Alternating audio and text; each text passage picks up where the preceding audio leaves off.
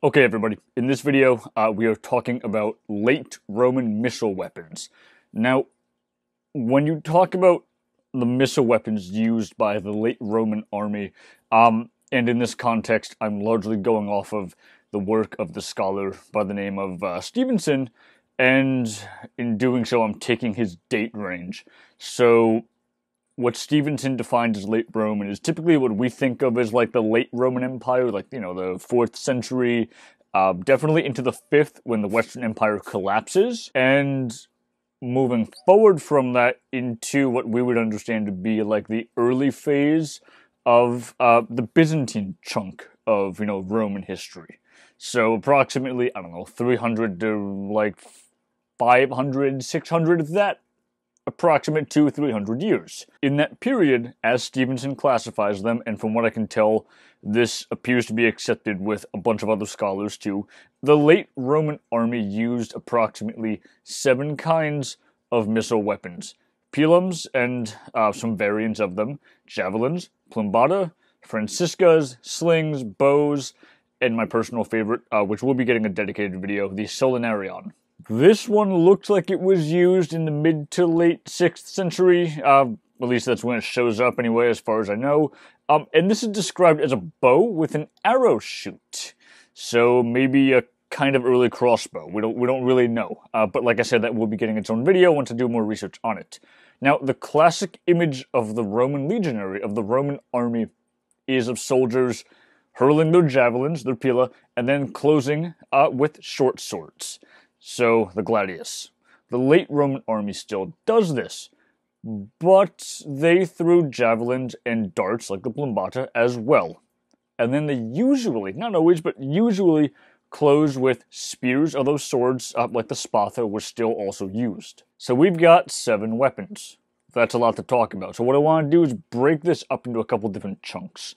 In this particular video, we're going to be talking about the pilum and its variants in late antiquity. So, to start, it probably would be a good idea to mention the writings of this guy, Vegetius. So Vegetius wrote this book, De Re Militari, and it is supposed to have been like this military tract that was presented to one of the Roman emperors. I think it was Valentinian II, don't quote me on that. But my point is that when he's writing this tract, what he's doing is cobbling together bits and pieces of information about how the Roman army was effective in the past and how the late Roman army needs to return to those traditions, etc. And in writing this, he's talking about multiple kinds of weapons. The pilum he talks about. Once you do the conversion from Roman units into metric units, the heads are about 222 to 296 millimeters in length. Okay, so that's just a textual description. However, the good news is that we have some archaeology, specifically from a site up in South Shields in the UK, where we've uncovered late antique heads about 290 millimeters long. So his description largely appears to be correct. But the problem is that in the text, if you get like a modern day translation, you might see pilum. You might see that word. The word that Vegetius uses, it's not that. He uses a different term, spiculum. So that begs the question then, what's the difference? The short answer is we don't really know. It's a bit of an academic debate as to, whether or not the spiculum is the same thing as the pilum, or if it's just a new weapon.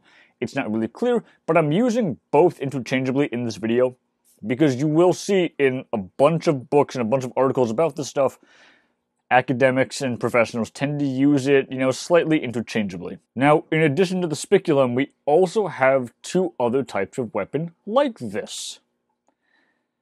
The angon, which possibly has Germanic origins. From the research I did for this video, it almost certainly does, but, then again, I could be wrong. I haven't read all the books and papers on the late Roman army, although it's not for lack of trying, so I could always turn up something new about this. If I do, I will update the video on the channel. So we have the angon, and then we have this other weapon.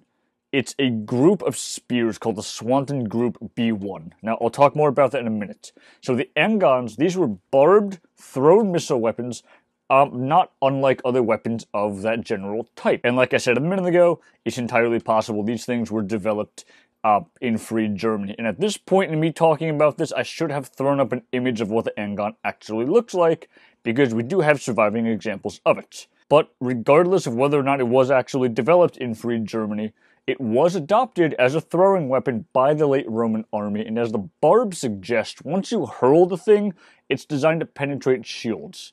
Maybe, if you get lucky, armor, but it's designed to penetrate shields and then bend slightly, like the pilum, so you can't remove it. The barb's going to lodge itself in the wood, and the shield is, at least in theory, rendered useless. Now, before we move on, I just want to do a brief note on the names here. So, if you read late antique sources on military history, you're going to find this weapon referred to by two different names. In specifically late Roman sources, these are called gesums. But in, Frankish or otherwise Germanic sources, otherwise Germanic contexts, they're written as angon. They refer to the same weapon. Now, the other weapon I want to briefly touch on before I end the video are the Swanton Group B1 spearheads. Okay, so that's a mouthful. What does that even mean? So, Michael Swanton is a British academic, historian, linguist, and archaeologist. He's a bit of a polymath. His thing is Anglo-Saxon England.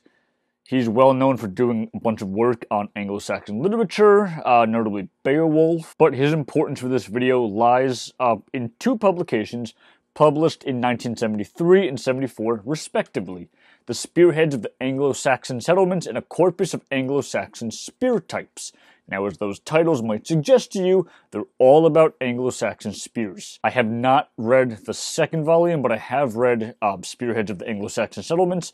If you are interested in this topic, I would highly recommend you read it. Now, in them, what Swanton does, is he looks at as many of the Anglo-Saxon spearheads as he possibly can, all the way from the early migration period, when Saxons are raiding the coast of Britain, and, in Roman sources this thing crops up, the Count of the Saxon Shore and the Saxon Shore Forts, which refer to the series of fortifications along the Channel coast designed to protect against Saxon pirates, so from that period in the 300s into, the 600s and 700s. And again, he's trying to classify all these spearheads, and in doing so, he classifies an early chunk as quote-unquote B1 spearheads. So, the B1 spearheads, and unfortunately I can't find any good images of them, but they are in the books. These measure between about 18 and 30 centimeters, so specifically they look, and to a degree they function, as if they're designed to not only pierce shields, but to punch through body armor as well, and into the body. The heads are certainly long enough to function as weapons in hand-to-hand combat, but they're also short enough to function as thrown missile weapons. So with that, we've reached the end of the video. That was my brief spiel on this subject. Hopefully you guys found it interesting, and if you want more information, definitely check out the books and papers I listed in the bibliography in the video description, and check out those two books by Swanton. Hope you guys enjoyed, and I will see you all next time.